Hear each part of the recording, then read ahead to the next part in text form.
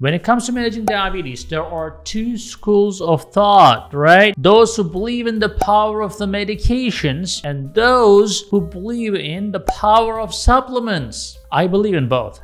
Well, because everyone is a little different, right? They respond differently to medications or supplements. So I actually like to combine the medications and supplements, honestly. But if you are able to not take any of them, that's the best. But if you have to, sometimes combining to get the best ratio is the best thing you can do. For the newly diagnosed diabetics, especially, starting a supplement regimen may be the best option before getting exposed to any medication. And for those who are looking for a more natural option, who are already on medications or not on medications, herbal remedies can be a great choice. In addition to helping with blood sugar control,